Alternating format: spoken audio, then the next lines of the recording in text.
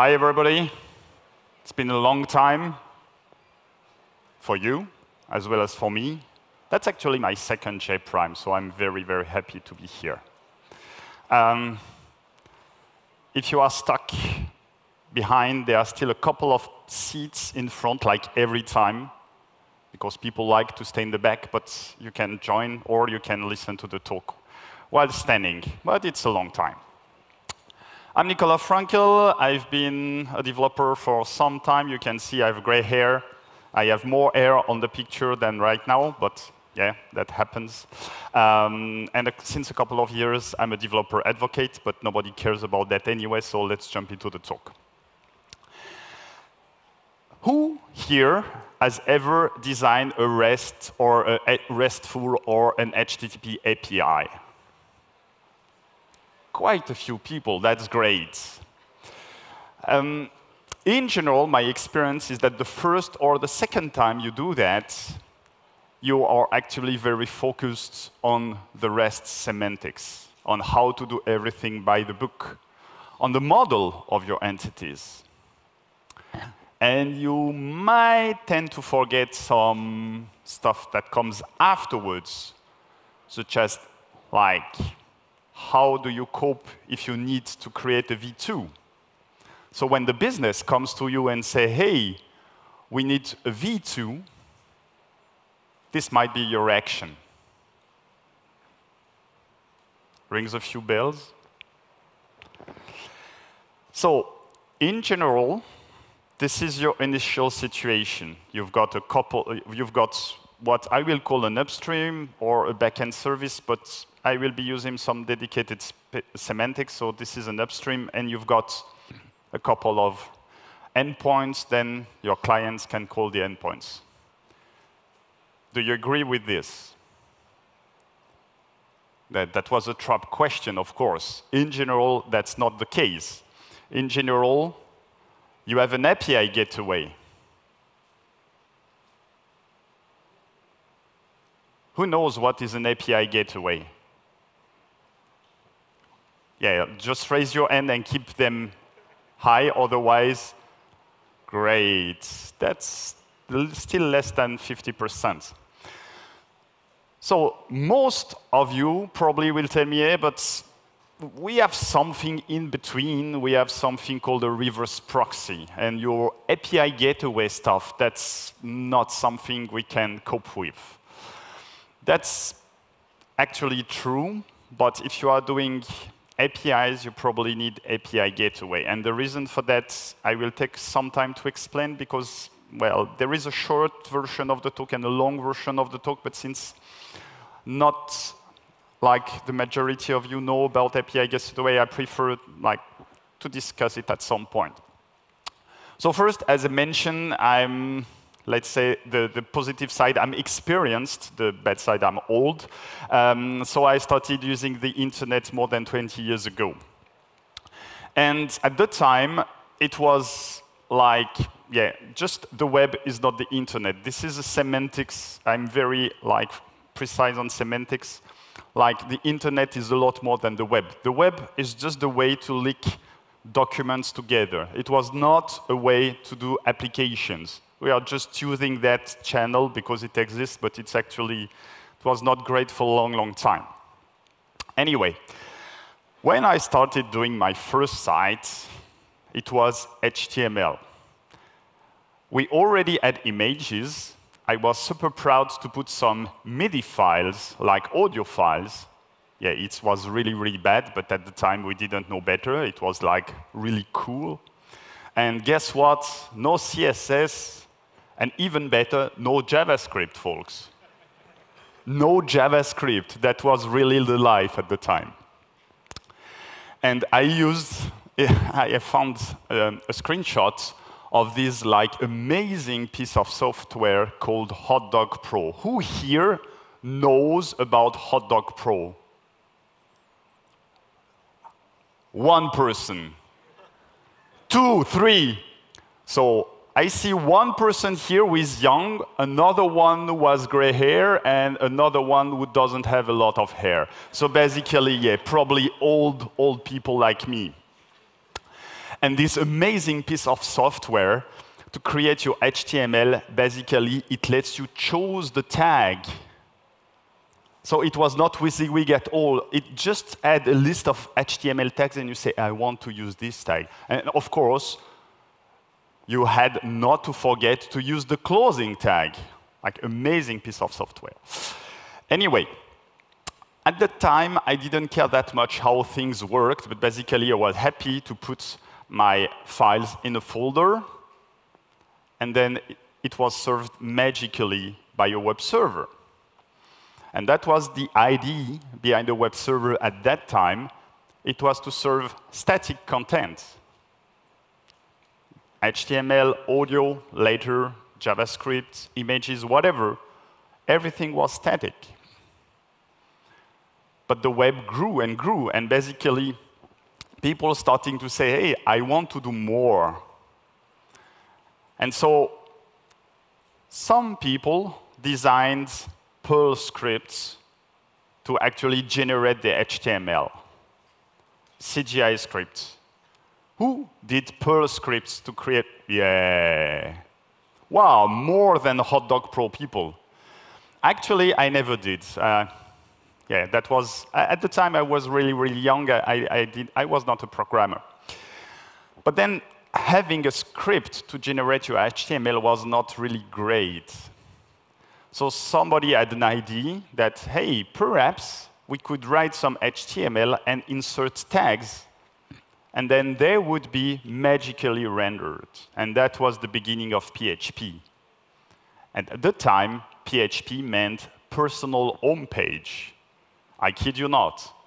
Of course, now that it's much, much popular, they rebranded the name Hypertext Preprocessor. It looks and sounds so much better, but it's personal homepage.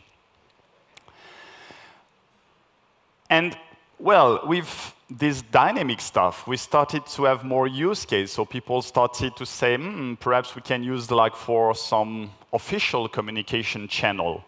And when you start using a medium as a communication channel, you need it to be reliable. You need it to be stable. You don't want no downtime. And so the web server, like we had to add new capabilities, such as redundancy and load balancing. So now we add 2 layers of web server. The first one was to do load balancing, and the second one was to actually serve the content, which again was not only static content anymore, but dynamic. And it grew and grew and grew and grew, and well, up to the point we are today. And now, not every node was the same, because we wanted to have a lot of different websites and perhaps even applications, so that the first layer, the entry point, now had to route according to some path or variables or whatever. And that's one more capability we had to stuff into the web server. So the web server evolved over time, from static to dynamic, to do some load balancing, to do routing.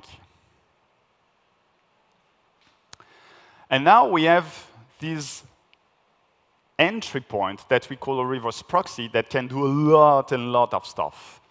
And because, well, it's the entry point, we tend to add even more like capabilities, such as perhaps authorization, authentication, rate limiting, IP blacklisting, whatever. I mean, once you have your single point of entry, you can have a lot of capabilities.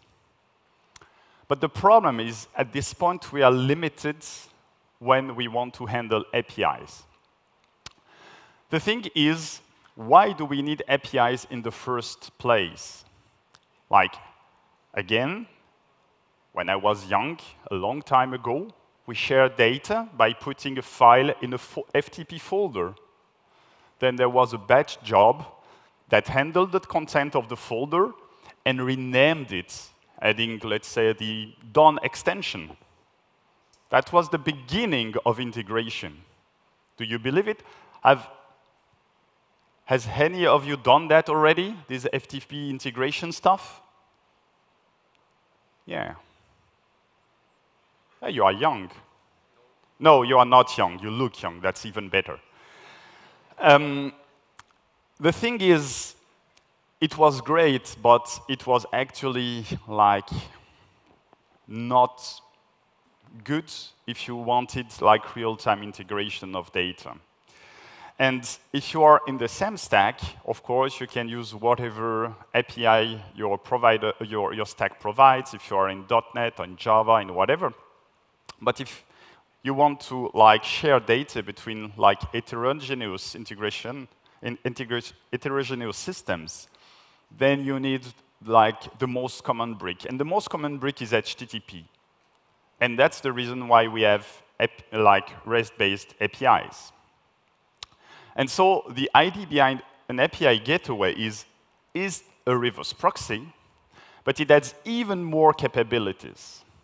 For example, if you don't care, if you are not using APIs, probably you don't bill. Now, when you start having an API, probably you start thinking about billing usage from your customer.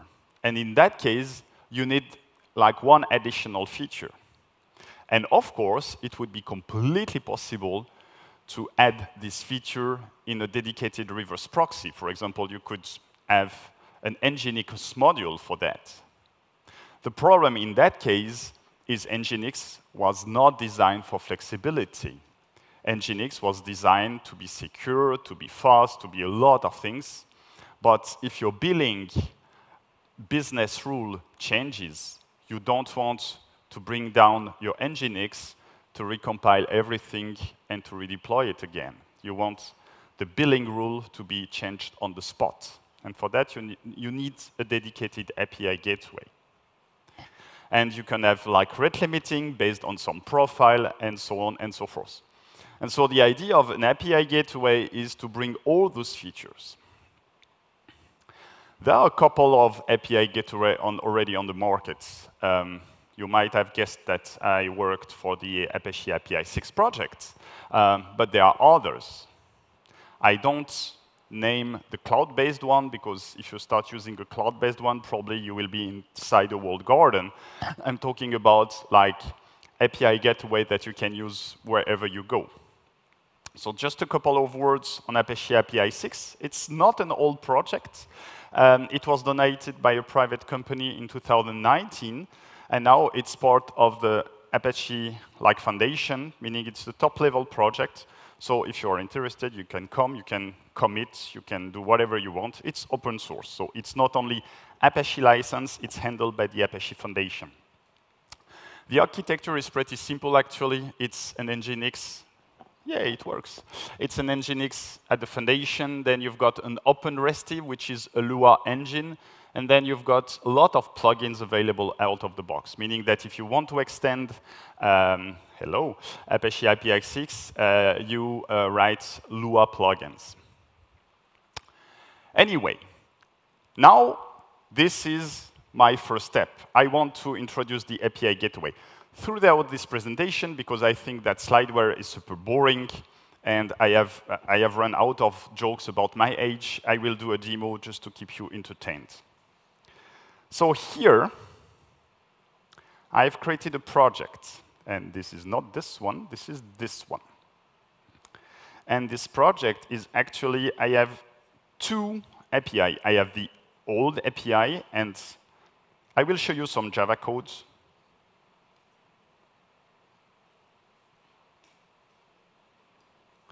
So this is a very, very interesting API. I can return hello world, or I can return hello whatever. And this is a Spring Boot application, like very simple. And I mean, you don't see anything? No, you have a question.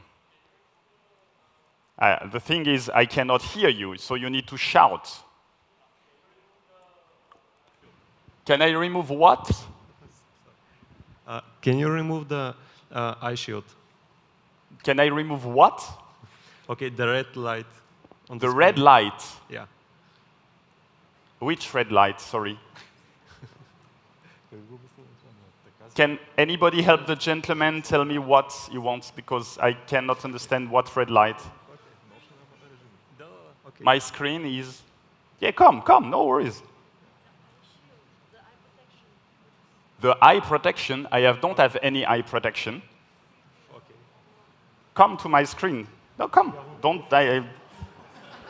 Please.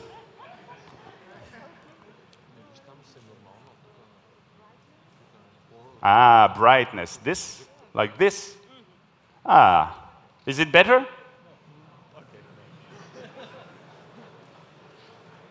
I mean, but that's good. That's interactive. I love it. So if you have any question because you don't see my screen, that's fine. Or anything related or unrelated. So this is a Java application with Spring Boot with annotation. And everybody nowadays tell you this is really, really bad. So instead, we have a new version, which is in Kotlin, with one single annotation only. Obviously, this is much better. Who agrees this is much better? Yeah, not that many people. Well, too bad. So for in the context of this talk, I will say this is better. Now I've prepared my architecture. So I will use Apache API 6 because this is the API gateway that I know about the most. And API 6 relies on etcd, which is a key-value distributed storage that is used as part of Kubernetes. So this is where Kubernetes stores its configuration. Then I will, if I have time, I will show the dashboard. Then I have monitoring, so I have Prometheus and Grafana. And I have deployed my old API, but because I'm super lazy, I don't want to do it in 2 steps, so I will deploy the new API in one go. So I will do everything in one go. I will start that. So Docker compose start up. And I hope that I'm in the right folder. Yes. So it takes not that long to start everything because all the images have already been built. And now we can try to call the old and the new API. So curl localhost 8081, and let's say hello. Wow. And let's say Ivan. And because we are inclusive, Ivana. Perfect. So now, this is the old API. And first step, I want to put this like API gateway in front. So I'm using the other port. So the port of the API gateway. And unfortunately, it doesn't work. Is it big enough? Yes? OK, because as I told every time, I'm quite old, and probably I wouldn't see, but you are young, so it's fine. So it doesn't work. And the reason for that is I just started the API gateway, so now what I need to do is I need to configure it. So let's configure it. And because I'm super lazy, I've already written everything. So Apache API 6 allows you to be very flexible in your configuration, meaning that it has a REST API to handle the routes. So here, what I'm doing, I'm using Docker since I've started everything on Docker Compose. I run on a specific network, and why I'm using Docker? Because I don't want you to use curl yourself. So everything is on GitHub, so you don't need to install everything but Docker if you want to start again. Here is the route. I will create the route with ID 1. Because it's a very sensitive and critical operation, you need to be authenticated. Here, it's stupid. I've reused the default key, but there is one. And then you need to pass whatever you want. So here, the name, if you want, the methods, the URIs. And here, I will describe what I call an upstream. And normally, an upstream is generally a cluster of nodes that have the same function. Here, I have one single node, because again, this is a demo. So normally, I need to, the algorithm is important. Here, I put anything round robin, because I have one single node. And I set a plugin, which is Prometheus, because I want everything to be monitored. So let's run this. And now, if I curl again, it works. That's basically the initial situation plus an API gateway, and basically we are back on the initial situation, just that we have another port. But it allows a lot of options as of now. So we want to evolve our API, and the biggest problem is, well, if we want to evolve our API, we need to somehow set a version. There are multiple ways to set versions. You can set a version in a header. You can set a version in a query parameter. You set the version in the path. Everything can be supported by most API gateways, but here I think the path is the most visible one. So I want to create a new route that allows for this V1 stuff.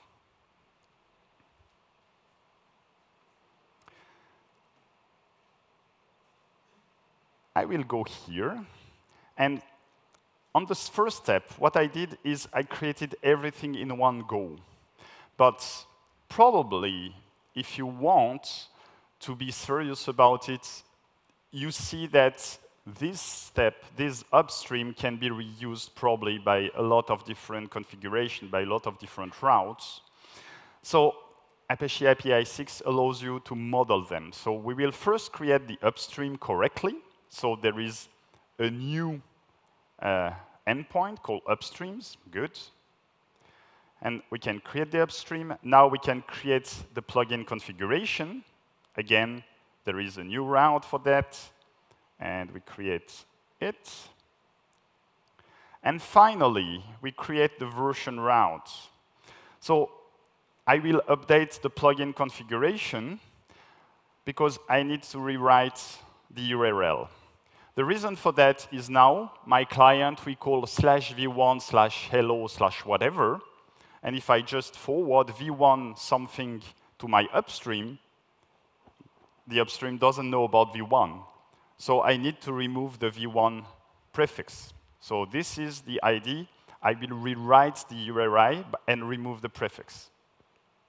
And then I can create the new route. So I will give it a new ID with the upstream ID and the plugin config ID that I've created previously. And now, if I do the same,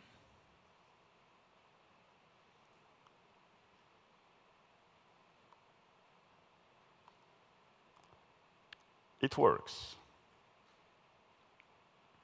Now, if we go on the dashboard, and I need to remember which port, because I always forget the port. Dashboard is 9000. So local hosts 9000. We go on the dashboard, and it asks for login password, which is admin, because again, demo. And now we can see the two routes that we created. I hope it's big enough, but I'm afraid that if I make it a bit bigger, it might break the configuration, so yes. I hope you have good eyes. And so here you can check the details, or if you're interested, you can directly see the JSON and change the JSON directly there. So depending if you are more like command line oriented or if you are more like GUI oriented, you can do whatever you want. And we can see the upstream now that we have created with a type round robin. Good. So it works, and the model tells us that it works correctly. The next step is we want people to start using the V1. Because imagine that at this point we have a V1, so a versioned endpoint and an unversioned endpoint. And if both are available, people might continue to use the unversioned one. We want to cut that. We want now new users to start using the V1. So the idea is that we should probably use the HTTP 301 to tell people, hey, like, it has moved. You cannot use it anymore. So again, this is configuration. Oops, sorry. And this is a new plugin called Redirect. And so on the route, the first one that I created, I will tell people, sorry, false use the one with v1 and 301. So if I run this config, and now I run the inversion route, it tells me, sorry, 301. And if we, here there are two use cases. So basically either like clients are automatically following and then it works, or they are at least monitoring. Well, I hope for you, if you are using an API, you are monitoring your calls, then you can check that you will have 301s, and then in the header, you will have this like new location to follow v1/LO. So that's the problem at the moment, is we need to rely on the HTTP semantics because we don't know our users. Because in general, when you start providing an API, you don't want people to register like immediately. You want to attract, like, let's say, a critical mass. And probably people don't want to register.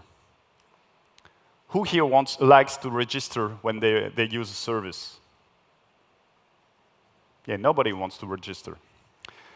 But you as a provider, you want people to register. But there are already people using the service without having been registered. So what you want is to provide an incentive, saying, hey, if you register, like when you go at the booth here, you just want the swag, right? But the sponsor, they ask you to give your contact details.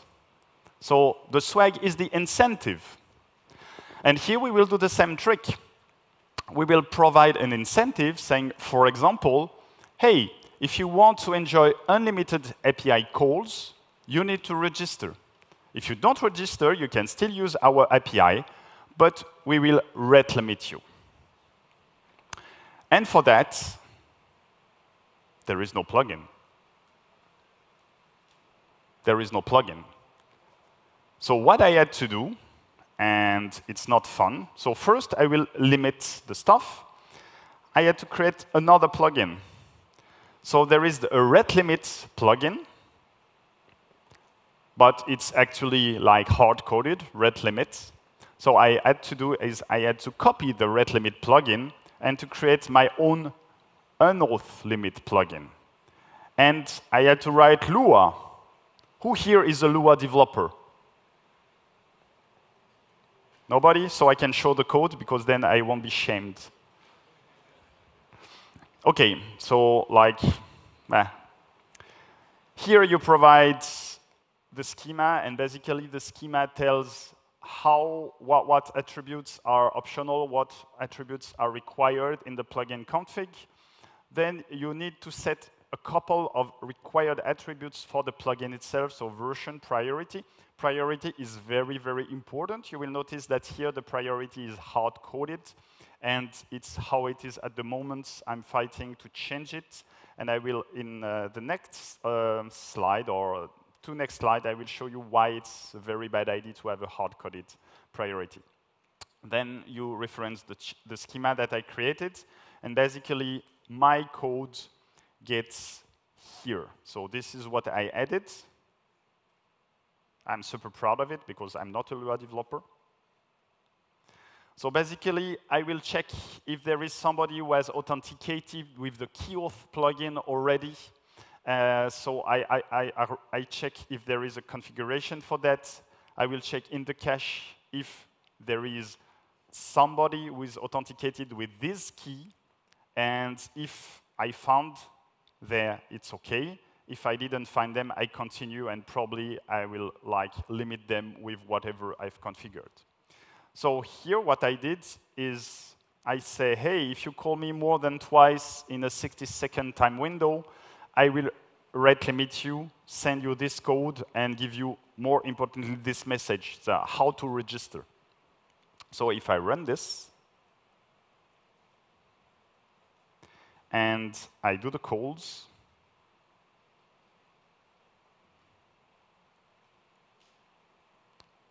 sorry, I will remove the V. Yes.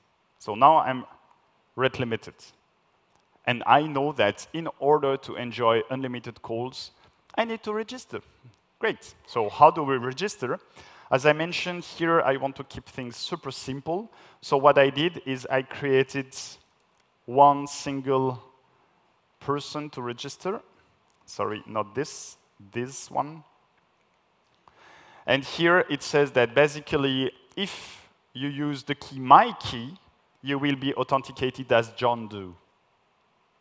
So we can run the script. We can check that the consumer has been created. Perfect. And now, if I pass, oops, not this one, here. If I pass it here, so -h, and I think the default is API key, but you can, of course, override it, my key.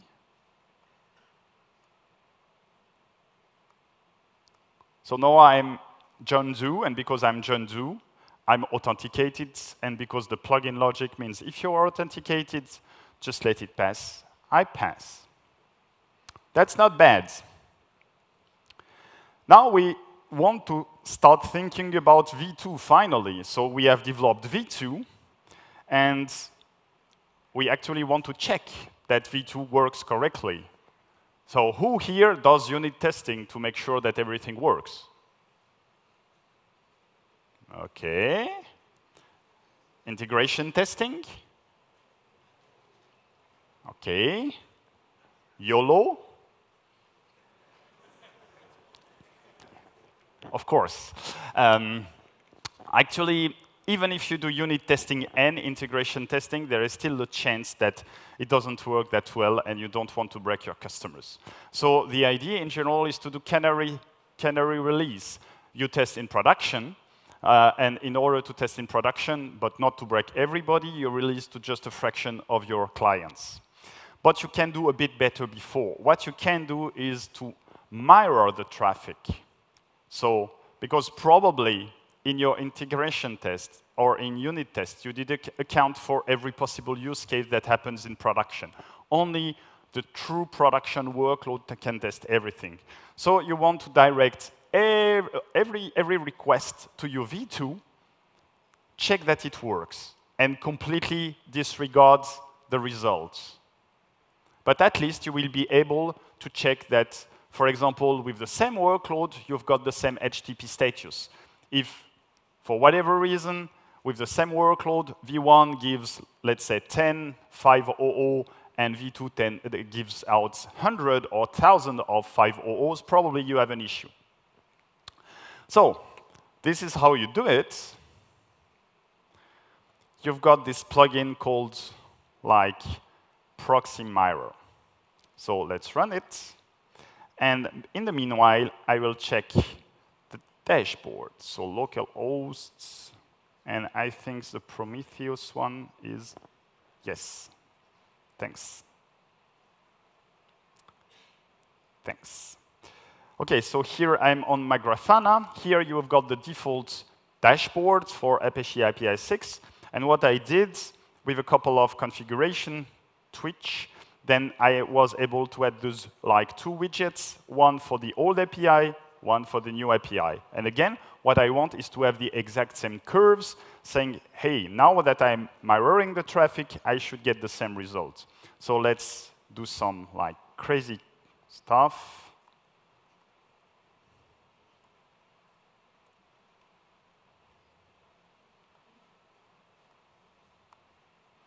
And after some point, we should get the data. So now we have the data. And again, it should be the same curves. But it's not. The people who have good eyes or are sitting in the front or who have both will notice that here I have a 404. And the reason for that is that my configuration sucks. The reason for the configuration to suck is that actually here I tried to be smarter, but it didn't work. Remember, I told you at the beginning that I removed the v1 prefix to forward it so that the upstream doesn't know about the v1 prefix. The thing is, this proxy rewrite stuff happens later. So basically, first it duplicates the load, and it's already sent. And basically, the v1 only happened afterwards on the main v1 route. So here I try to be smarter using another plugin which happens before, but it doesn't work either. And so this is a bug, and we are trying to fix it. So I'm very straightforward with you. At the moment, it doesn't work, but it should be the way to do it.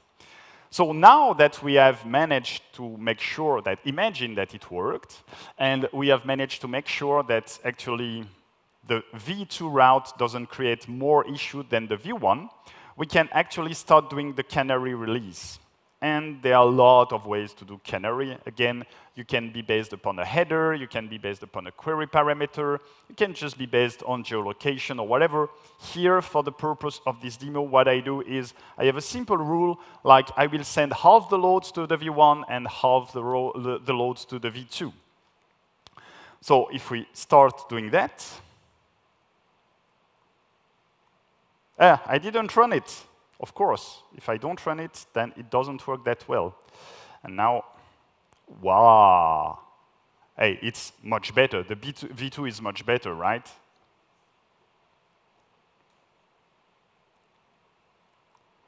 Yes, so half the load should be on one node, one of the load should be on the other node, on the upstream, sorry. Well, at this point, it's pretty good. The only thing that I need to know is to create the V2 route. So I create the V2 route, and I can actually call the V2. Perfect. Now we have an issue. We have two versions of the same application, and probably you know that it's not a good idea to keep too many. So here, the canary release. We want to deprecate our endpoint, our V1. At some point, we want to deprecate it. So HTTP doesn't have anything related to that, but there is an IETF draft that says how you can deprecate your endpoints. And this is through a header, and the header is called deprecation. You can probably set a date, so it's good if it's a future date, or you can just set a Boolean if you're super lazy, because it's a demo, I will be super lazy. Then you have a link that points to the new resource to use, because when you deprecate something, please tell people what to use instead. Don't just say, hey, it's deprecated, and you're on your own. And also, you've got an additional header. So deprecation says, hey, you shouldn't use it anymore, and subset means, hey, it will be removed completely. So let's do that. It's very easy. In that case, it's just two stupid headers to add. So I will be deprecating the V1 routes. And for that, I'm using these response rewrites on the header this time. And I just add deprecation header true. So this is a fixed value. And here in the link, I'm reusing some of the variables. So it's pretty easy. And if I use V1, and it's not necessary, I need to be verbose about it, otherwise you don't see anything. Here, deprecation true, and you should use list link. So that's how you do it. And now, at this point,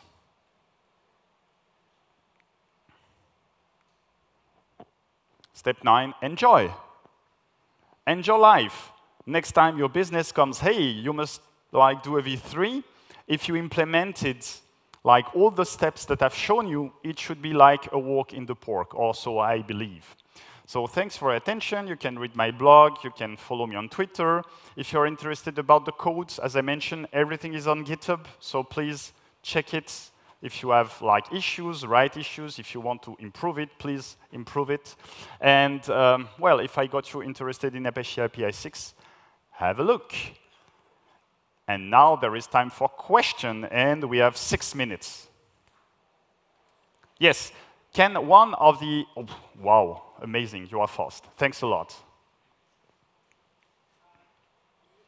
Experience with another API gateways, so you can compare? So no, I don't have any experience with other API gateways, and so I cannot compare. OK, thanks. I told you I was a consultant a long time ago, and yeah, either I was a good consultant or a bad consultant, because if I didn't know, I didn't try to bullshit anybody. I just say, no, I don't know. Hi. Great talk. Thank you. Thanks. Does it support OpenAPI for any of the configurations? Yes, you can authentic. I've shown you the most basic authentication plugin, which is basically pass an API key, but we support OpenAPI, we support Keycloak, and a few others that I don't remember. Thanks.